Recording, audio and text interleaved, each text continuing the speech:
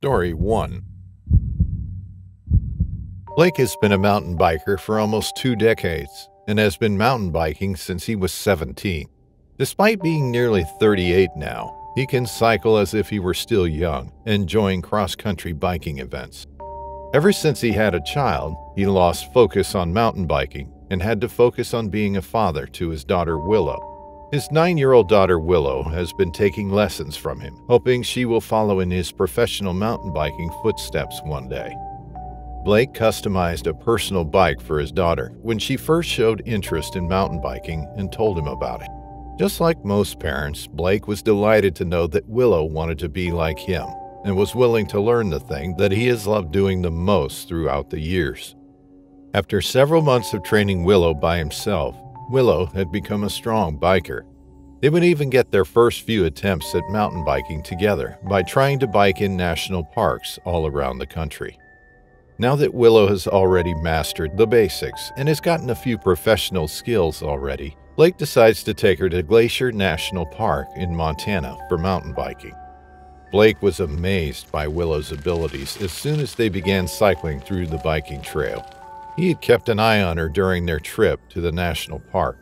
Aside from that, Willow enjoyed watching all the sights and exploring her surroundings. Blake was glad to have his daughter enjoy the same things he did when he was young. As they passed the flat lower sections of the Going to the Sun road, Blake and Willow decided to rest and sit next to a small lake surrounded by breathtaking views of trees and mountain ranges. Blake told Willow they needed to rest since they would later cycle to a higher biking trail. Blake took out his phone to take pictures, while Willow took out her water bottle and chugged mouthfuls. Their cycling made her thirsty since it was also a hot sunny day.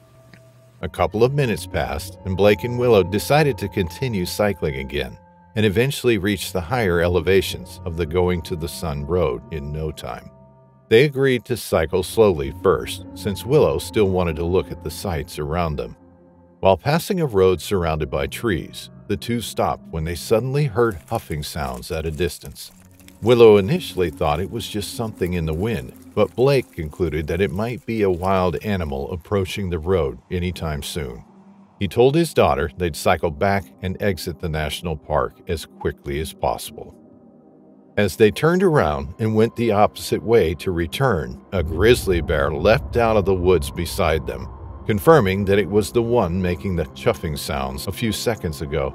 Willow almost panicked and lost balance on her bike when Blake told her that grizzly bears rarely harm people and it's probably just hungry. After hearing that, Willow calmed down and continued riding with her father. When they thought the bear wouldn't harm them, Blake was shocked when he glanced back and saw that the bear was approaching them faster and aiming to charge at Willow. He warns his daughter to pedal quickly as the grizzly bear begins coming at her faster and faster. Suddenly, the bear found a perfect chance and jumped at Willow, causing her to get thrown off her bike and pinned down to the ground, which caused Blake to stop and get terrified by the sight of a grizzly bear attacking his daughter. The bear began to growl and bite Willow's head as Blake rushed to punch the bear and fight it with his bare hands to save his daughter. Unfortunately, the bear growled again and clawed Blake's face to push him away. Blake screamed in pain as he touched his face and saw blood in his hands. However, he didn't think much of that because his priority was saving his daughter. He then tries to punch and push the bear away from his daughter, but it was useless. As the bear piled on Willow, she continued to wail and was on the verge of being crushed. It was a rough couple of minutes when suddenly a park ranger vehicle was passing by and saw the attack going on, which caused them to stop. 2 male park rangers got out of the car, one carrying a gun, and decided to fire a warning shot to scare the bear. When the bear stopped attacking Willow and injuring Blake, another shot is fired, causing it to run away from the scene. The other park ranger approached Willow and carried her to the vehicle, while the other park ranger picked up their bikes and carried them to the car after Blake had also got inside. The park rangers took them to the nearest hospital and confirmed that Willow and Blake had to stay there to recover from puncture wounds and injuries on their bodies. However, despite being brutally attacked, they have a high chance of recovering fast with proper treatment and medical attention. Blake eventually thanked the two park rangers who saved him and his daughter's life from inevitable death. Story 2. Calvin and Melanie have loved hiking together since they were 16. They met at hiking school and eventually became close friends. Since Melanie feared heights back then, Calvin helped her cope and overcome them in no time. After graduating from hiking school, Calvin and Melanie started to go to different national parks in the country to hike and get closer to each other as time passed. As their friendship grows as the years go by, Calvin and Melanie confess that they see each other more than friends and want to be partners who share their love for hiking. As they got together, Calvin and Melanie became more comfortable with each other and became more adventurous with time. They loved exploring and hiking, as this was their favorite thing to do as a couple. They also had a lot of breathtaking and terrifying experiences in the wild, and several times they encountered grizzly bears that nearly mauled the two of them to death. But luckily, they always escaped and got home safe and sound. In the 6th year of their relationship as a couple, Calvin proposed to Melanie during one of their hiking trips, which Melanie joyfully accepted. Their families and friends from hiking school were happy with the news, knowing they had met each other doing what they loved most. Several months after the proposal, the couple decided to prepare for their simple wedding, which included having a prenup shoot. Choosing a theme for their prenup shoot wasn't as complicated as they thought it would be, since they instinctively thought of having a hiking-themed photo shoot at one of their favorite national parks, the Katmai National Park in Alaska. Calvin, Melanie, and a professional photographer named Tripp went to the scenic meadows within Katmai National Park to do the prenup shoot. Calvin wears a simple brown suit, while Melanie wears a brown dress, their favorite color. Tripp quickly prepared everything he needed for the photo shoot. He had set up a tripod with a camera facing a breathtaking view of the fields and mountains, and a handheld camera to take close-up and candid photos of the couple. After setting up the camera, they ensured there were no wild animals around to start the photo shoot. Calvin and Melanie then positioned themselves in front of Tripp's camera, as the photographer told them to do certain poses for the shots. So far, the couple was doing well, and the photos looked stunning. After that, Tripp takes candid photos of Calvin and Melanie with his handheld camera, and as expected, the photos look beautiful. Tripp then tells the couple to take a few last shots with the camera on the tripod so they can choose the pictures for their wedding. As Calvin and Melanie are about to kiss for the camera, Tripp stops them and tells them that he sees a grizzly bear looking at them directly from a distance. The couple looked in the direction that Tripp pointed out, and it was true. A grizzly bear was looking at them. Since they had a lot of encounters with grizzly bears, Calvin casually told Tripp that it was natural for them to stare, since they would go away immediately. Tripp felt uneasy, as Calvin and Melanie smiled and posed for the camera again. His hands were shaking, and he could barely click the shutter button on his camera to take a photo. As he looked at the couple through the camera, things went quickly, like the speed of light. Melanie was abruptly pulled to the ground and dragged by the hungry bear after being gripped by the hem of her dress. While Tripp nearly passed out from fear, Calvin froze in place as events suddenly unfolded in front of him. Calvin comes to his senses and starts chasing the bear, pulling his soon-to-be wife. The bear then jumps on top of Melanie and begins attacking her by biting her head and scratching her face and torso with its sharp claws. Melanie could feel the grizzly bear's claws pierce through her skin, making her scream in excruciating pain. Calvin tried to fight the bear by pushing it away and punching its face, but got bitten on the arm, which made him back away.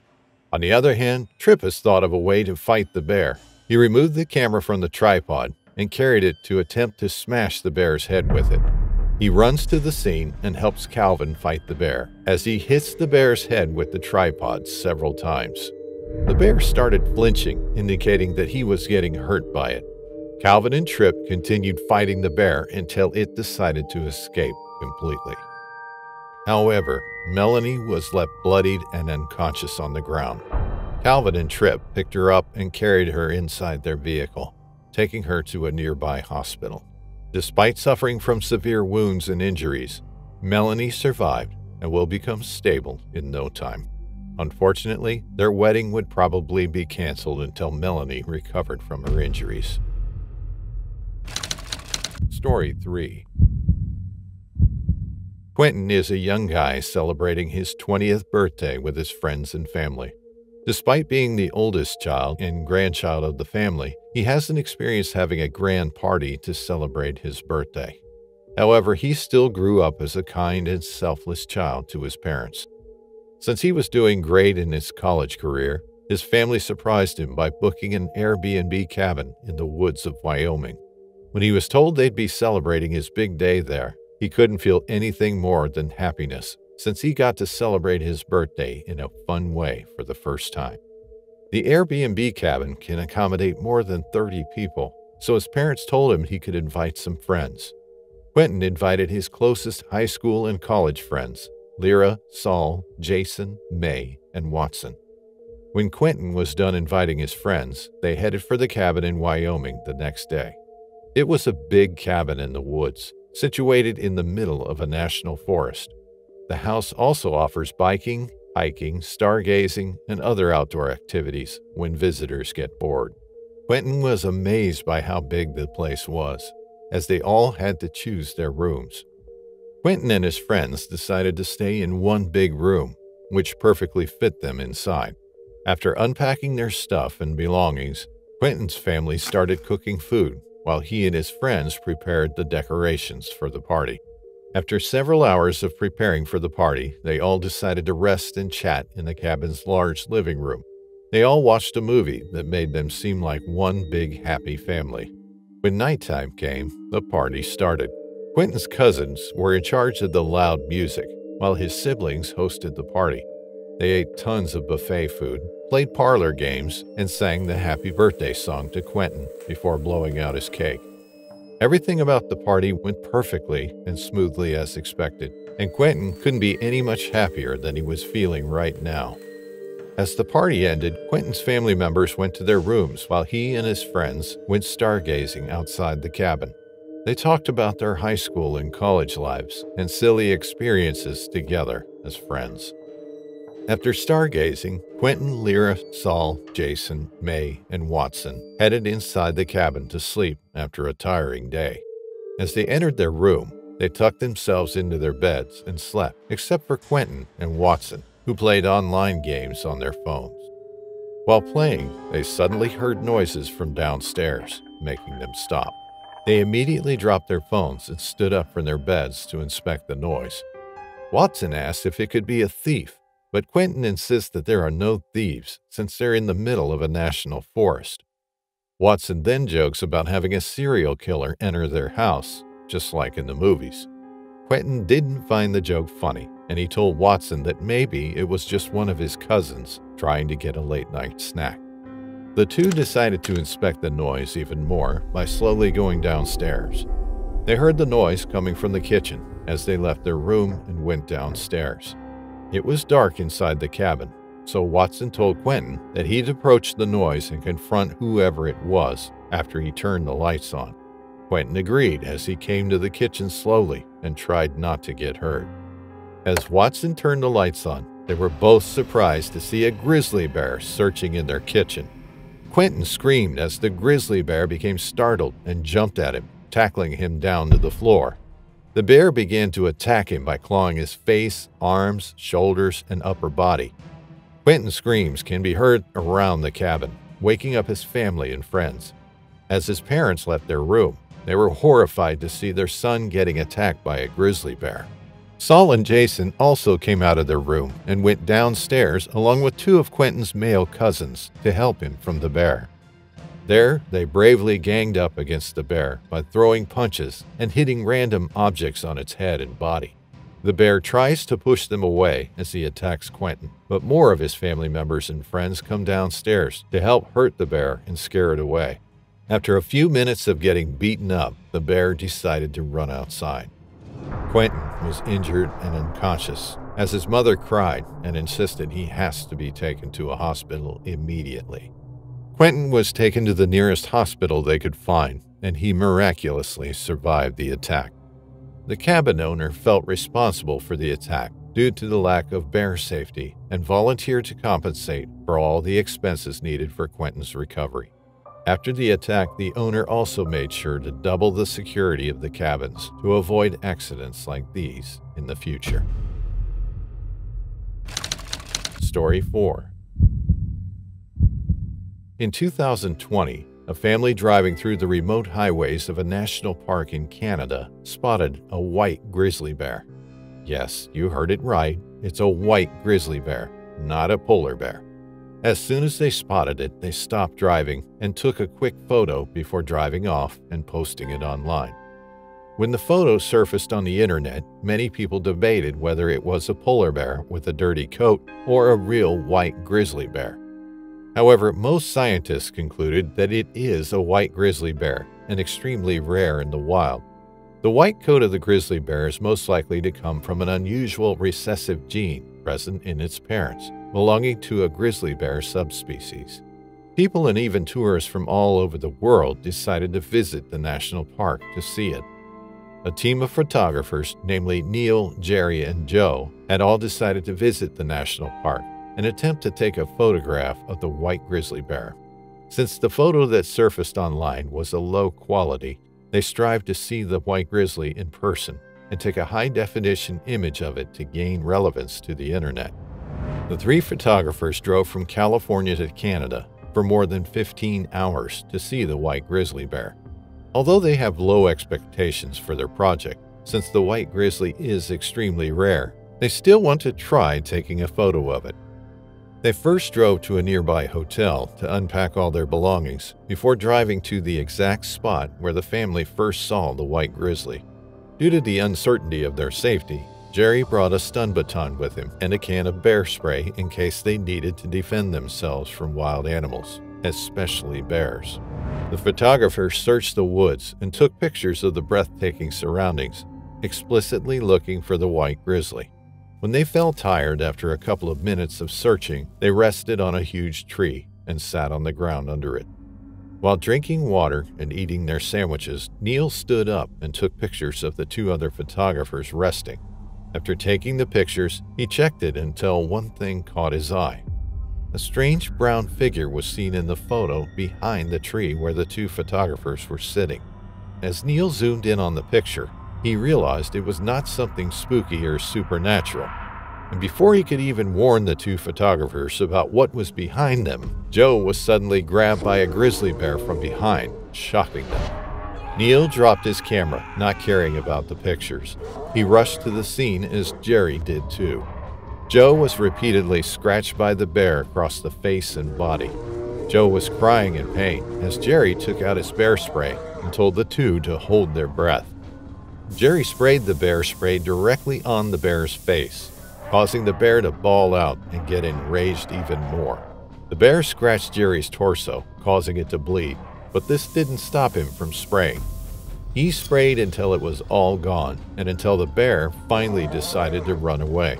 Joe was so severely wounded that he became unconscious.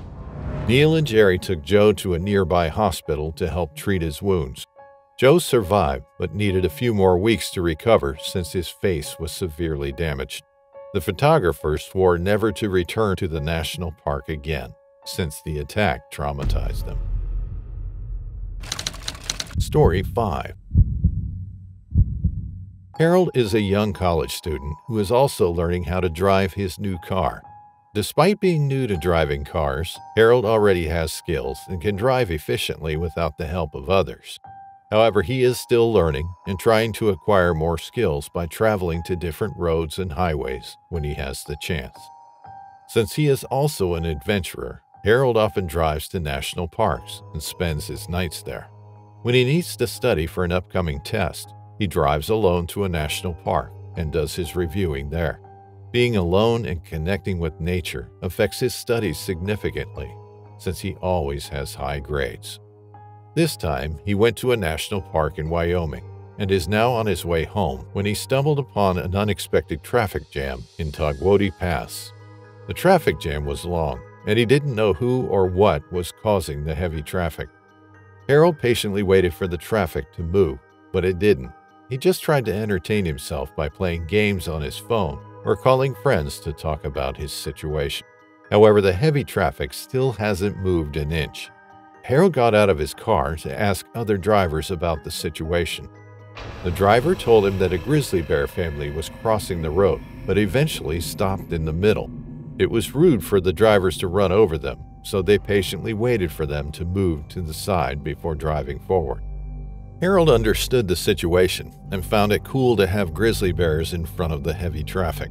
He instantly became curious about the grizzly bear family and grabbed his phone to take pictures of them from his car. Then he rushed to the front of the traffic jam and saw a grizzly family with a mother and 3 cubs. The other drivers also took pictures, so Harold joined the hype over these bears. He immediately turned his phone on and took photos of the grizzly and the cubs, but he wasn't satisfied. One lady told him he should just back away since the mother could be aggressive, but Harold didn't listen. Harold, being a little mischievous, approached the bears even more, which caused the people to gasp at his behavior. The others warned him not to get close, but he told them that grizzlies won't harm him. As he was getting closer, the mother grizzly began to growl, but it didn't stop him. Eventually, the grizzly became enraged and jumped at Harold. Harold was pinned to the ground, getting his phone thrown away, and the people were shocked. The bear began to attack Harold brutally by trying to rip his face off and biting his head. Harold used his fist to fight as he throws punches at the bear's face, but the grizzly is desperate to tear him to shreds. Harold's face was full of blood in no time, as the grizzly also scratched his eye, causing him to scream in pain. The people also taking pictures of the bear got inside their vehicles in fear. They decided to honk their horns loudly to scare the bear. As the car horns were honked, the bear was startled and immediately ran away. When the bear ran away from Harold with its cubs, the people who got inside their vehicles came out to help Harold to the hospital. There, the doctors confirmed that his eye, which was scratched by the bear, could no longer be functional, and that he needed to recover for months after the attack. Harold is horrified by the consequences of his actions, but he's still lucky to escape alive.